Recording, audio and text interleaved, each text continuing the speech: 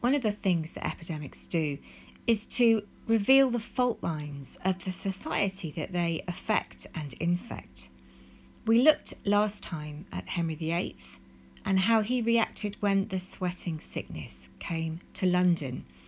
Basically, he got the hell out of London as fast as he could, and so did all the rich courtiers and nobles, leaving the poor to their own devices or their own deaths. Class was a huge indicator of who died and who survived. And the same thing was true in England in the 1800s. And the story we're going to look at now concerns a frontline medical worker who tried to warn people about what was happening and wasn't listened to. And one of the reasons that he wasn't listened to, I think, was class again. He was working class. People didn't want to hear his message because of that. And his name was John Snow. And here he is. No, not that John Snow. It's another. No, not that one either. Oh, try again. Right, thank you. Yes. John Snow, born in 1813 in Yorkshire, became one of the first ever epidemiologists and one of the first people to understand that cholera, which was new to England in the 1830s, was waterborne. This was a terrifying disease.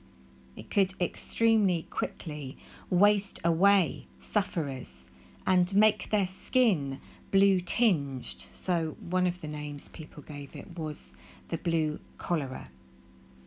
So what was it that made Snow better able to understand the causes of it than most of the medical establishment?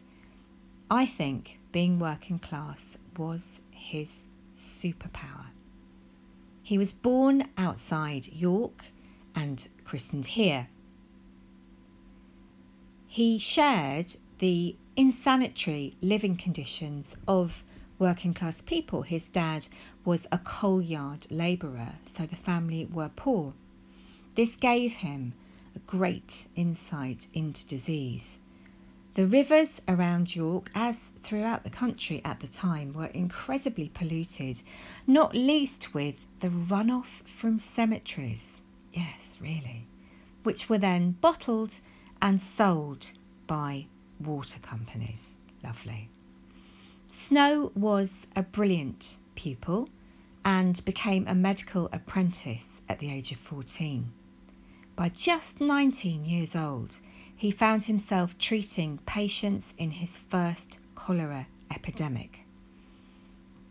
We can see that he was starting to reach conclusions by the fact that people noticed about him and thought it was rather eccentric that he would only drink distilled water. Very sensible. But because this wasn't generally understood, the clothes of the dead, people who died of cholera, were typically washed in the river or stream that was the water source. Because we didn't understand the causes of cholera, good old English decided to be racist about it instead. The original ship that docked in Sunderland bearing cholera-infected sailors had come from India, so we decided to basically blame the Indians for it. Snow, meanwhile, moved to London to complete his medical training, enrolling at the Hunterian School. After he qualified as a doctor, he began working at the Westminster Hospital. And there, again, his insight proved extremely valuable. He noticed that medical students working in the dissecting room at the Westminster Hospital were passing out a lot. Well, you might think that was not surprising, but it wasn't just because of the nature of the work they were doing there. Snow traced it to the corpses being embalmed in arsenic.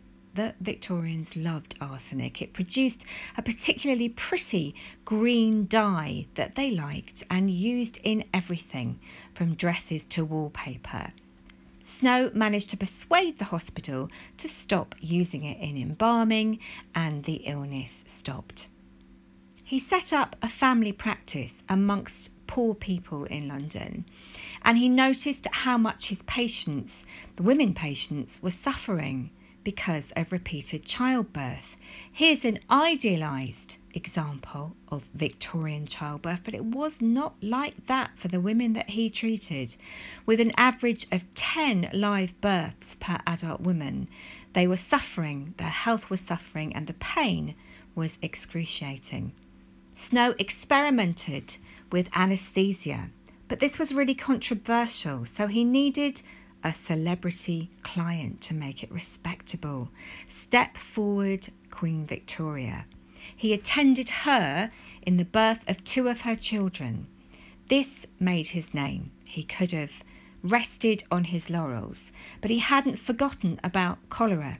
He was still trying to get people to listen to his idea about its waterborne nature. People wouldn't. And I think one of the reasons for this is contained in a description I found of somebody listening to one of his lectures, where they said his voice was strange, it was gruff. I think they meant it was Yorkshire and working class. Snow lived in and around Soho when he was in London, and so he was at the centre of a huge outbreak there in 1854. Quickly, anyone who had the money to do so fled out of the area, leaving the poorest behind. We know the outbreak was horrendous. We have accounts of death after death. And one of the accounts we have was from a young nurse at a nearby hospital who told us she had to work 3 days non-stop without any breaks, with patient after patient being brought to her, and many quickly, sadly, passing away. And her name was Florence Nightingale.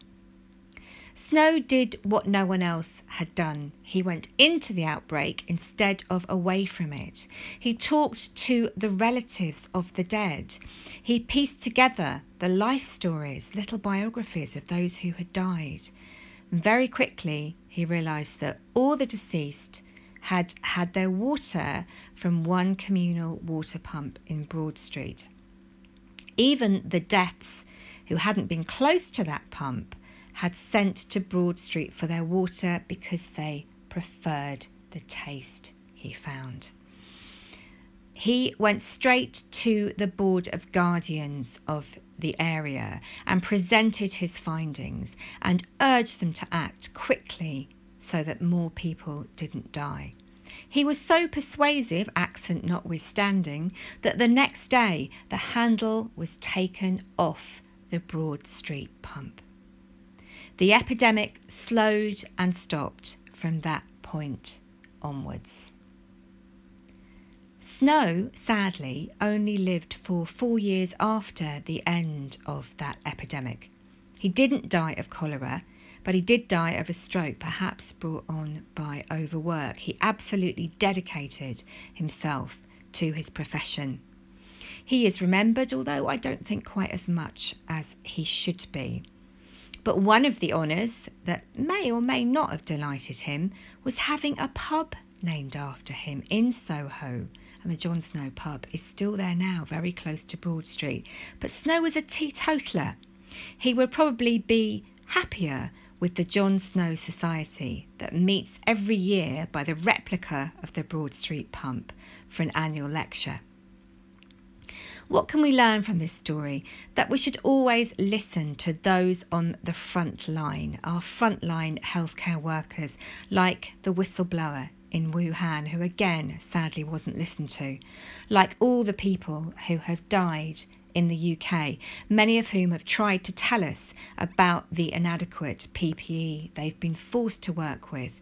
We should listen to them when they tell us that they don't go to work to die, and no one should. Thank you for listening. I hope you enjoyed it. I'll be back soon, and if you want to know exactly when, subscribe for notifications. Thank you.